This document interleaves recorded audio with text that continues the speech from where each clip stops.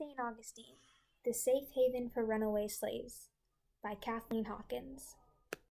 Spain's control of Florida. In 1693, the King of Spain wanted to weaken England's rule in the New World.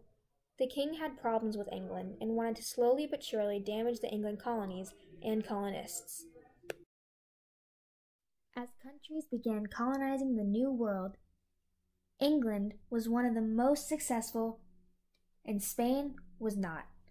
They were not happy, so using its location in relation to the English colonies as an advantage, they decided to fight back. The King of Spain decided, in order to weaken England in the New World, he issued a claim. He decreed that the slaves who ran away from the British colonies would be free if they converted to Catholicism and declared loyalty to Spain. As this information spread throughout the colonies, many slaves escaped to freedom. In doing this, he created one of the first African American settlements.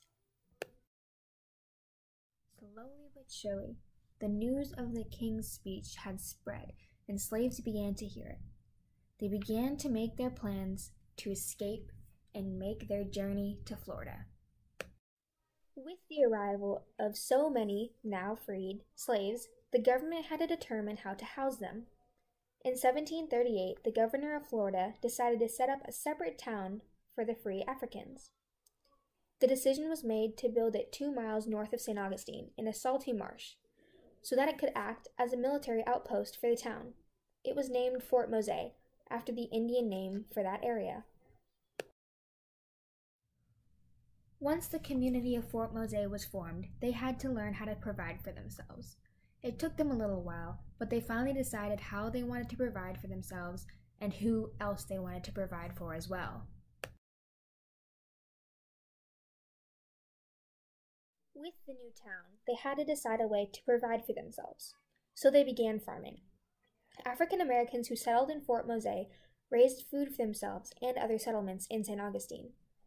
They built churches and shops, and the men even formed their own military unit. The military unit that the men at Fort Mose formed was called a militia. It was well known. It defended St. Augustine and the surrounding area when James Oglethorpe attacked them. During the attack by James Oglethorpe, Fort Mose was destroyed.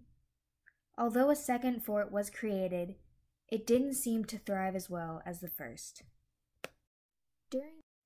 In 1763, the British gained control of Florida. Everyone who lived at Fort Mose, along with many Spanish settlers, fled to Cuba. Fort Mose acted as a place for slaves to escape to from 1738 to 1763. Fort Mose was the first African American settlement in the United States of America. It was full of culture, and its traditions that were created were to be specific and unique to the settlement. The community of Fort Mose drew a range of backgrounds to create their culture. It was a mix of African, Spanish, Native American, and English traditions.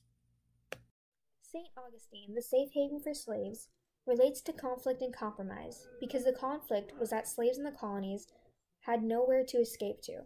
They were being tortured, but the compromise was that Spain offered a place that slaves could escape to and be free, as long as they converted to Catholicism and pledged their allegiance to Spain. Fort Mose was the first community of ex-slaves in the United States of America, founded in 1738. Now I will read to you a sign that stands in St. Augustine, very near to Fort Mose. El Pueblo de Gracia Real de Santa Teresa de Mose. On the shore of the Robinson Creek, 1/4 mile east of this marker, was the site of a Spanish mission for Indians left homeless during Queen Anne's War. Since 1688, Negro slaves from the English colonies had found refuge in Spanish St. Augustine. On March 15, 1738, Governor Manuel de Montejo freed them in the name of the king. Later, he formed a village for them, named Gracia Real at Mose. Here, the freed men would cultivate the ground and learn the Catholic religion. For their protection, a moated earthwork was erected, called Fort Mose. In 1740, during the British attack against St. Augustine, the freedmen evacuated Mose, and Scotch Highlanders occupied it.